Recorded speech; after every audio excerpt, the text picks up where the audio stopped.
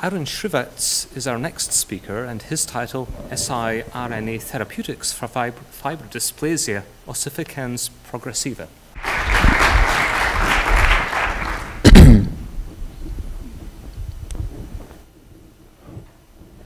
Our bodies exist in a perfect state of balance called homeostasis, and the bone tissue in our skeleton is a really great example of this. You don't see or feel it, but at any moment in time, 3 to 5% of our bone mass is being absorbed and reproduced simultaneously. Now this is a delicate balance. It can be disrupted by a rare condition called Fibrodysplasia Ossificans Progressiva, or FOP. FOP patients have a genetic mutation that causes the stem cells in their muscles, tendons, and ligaments to start producing bone. The end result is seen in this central figure here, which clearly is a far cry from what you see in a normal, healthy human skeleton.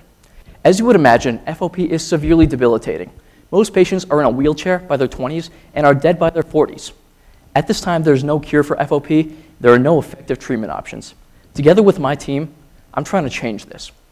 But where do you even start with a disease like this? Well, what we did was we began with the stem cells responsible for this bone formation. Now, the cells of our body are in many ways like tiny little computers. Now, all computers have keyboards or inputs, and for our cells, their keyboard is comprised of what are called cell receptors. Because of the FOP mutation, what happens with one of these receptors is that once it's activated, it gets stuck in this on or activated position. It's a lot like if you press the B button on your laptop, but instead of one B showing up on your computer screen, you just get this never-ending string of Bs, continuous, all the while stimulating bone formation from these cells. So how do we stop this from happening?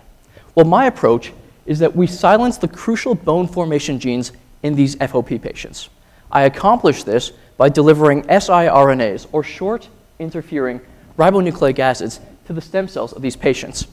Now, the siRNAs, which are shown in green up here, are structurally very similar to DNA, but they're much smaller.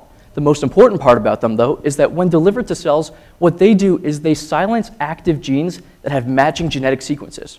So, in the context of FOP, by silencing the right genes, it doesn't matter that this B button is getting stuck because we're silencing the key genes required for bone formation. Now, a big challenge with this approach is the efficient delivery of siRNAs to cells. Because they're very fragile, what I have to do is package them in polymer carriers before delivering them to the cells. It's a lot like wrapping up a package before sending it through the mail system. These polymers, what they do is they protect the siRNAs and help them get to their final destination. Now, in the way of results, what I've done so far is establish the ability to silence or prevent these bone formation processes in laboratory cell cultures.